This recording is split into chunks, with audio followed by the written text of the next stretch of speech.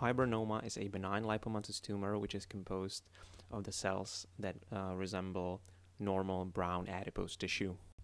It is usually a well-circumscribed lobulated lesion, and it can be found in the subcutaneous tissue of the upper trunk and the neck. Microscopically, we can find multiple cellular types. So here we have the normal adipocytes with clear cytoplasmic vacuole.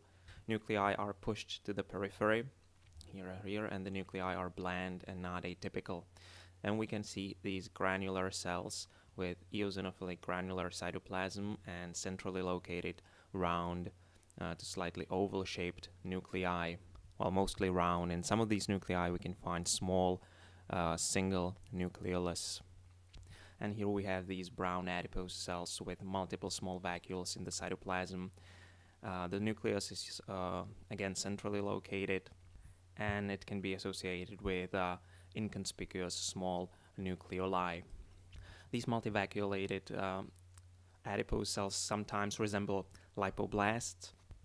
However, lipoblasts are characterized by irregular nuclei, an atypical nuclei, which looks like these adipose vacuoles bit out part of this nucleus. So that's not what we see here. So this is not real lipoblast.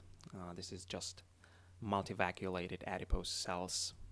So in our differential diagnosis, we always need to exclude atypical lipomatous tumor or well-differentiated liposarcoma. That tumor would be associated with atypical cells in the fibrous septi, and that's not what we see here. Also, granular cell tumor is in our differential diagnosis, but the granular cell tumor is composed mostly by these granular cells, and we do not see normal adipocytes or multivacuolated adipose cells. The normal brown fat is also commonly found in some areas of the human body, but it does not create the lobular mass, so this is not the normal brown fat. This is hibernoma. Thanks for watching.